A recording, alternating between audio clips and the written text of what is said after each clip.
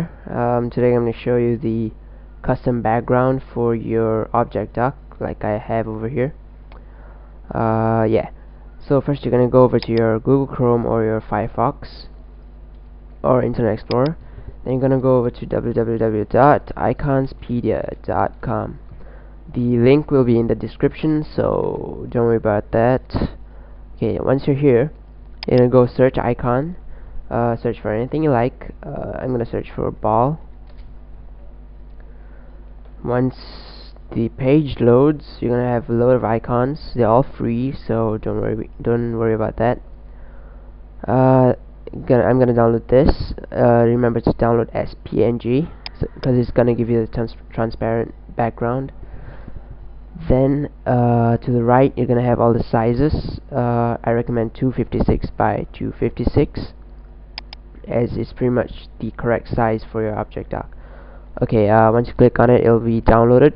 Doesn't take that long. I'm gonna minimize my Google Chrome, and there it is. Okay, then you're gonna open up your Adobe Photoshop or any other photo editing software that you have, because you're gonna have to make the icon a bit smaller. Okay, you're gonna open up your icon. And there it is. Okay, now you can just mess with it. I recommend you first make it about half the size so it doesn't cover up the entire of your icon. And then move it to the middle. Then you can just do whatever you like to it. I'm gonna skew it to make it a bit diagonal like that.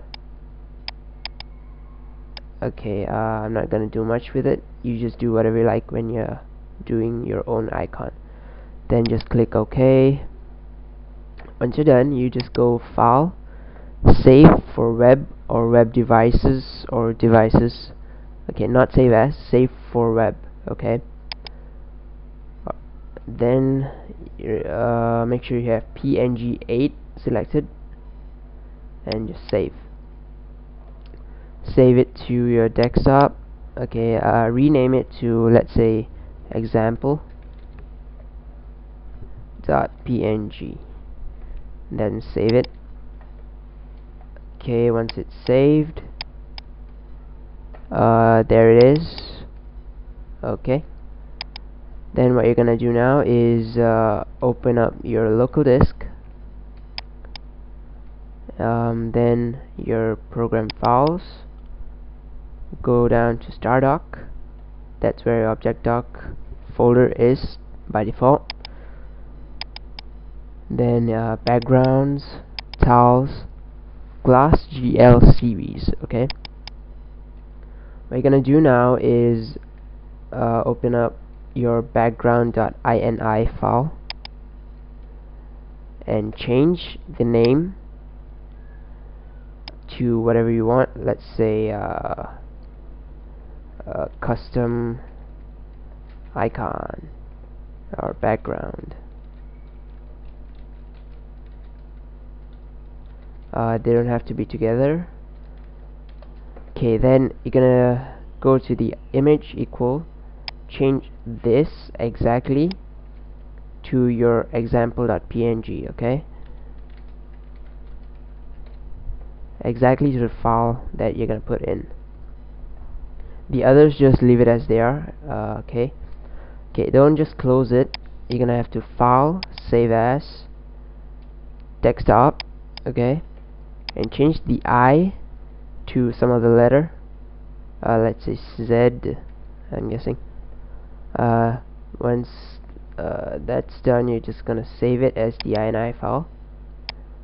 Save it, and it should pop up right there. Okay, now you can close it since it's saved.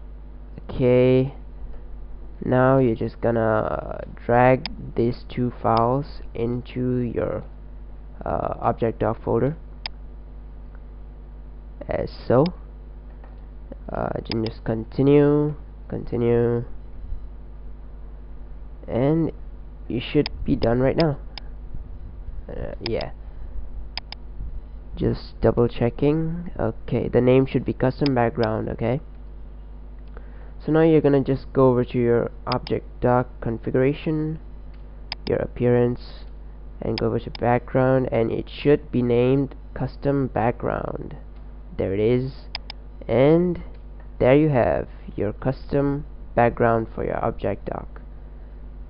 Thank you guys, and comment below on what else you want to know.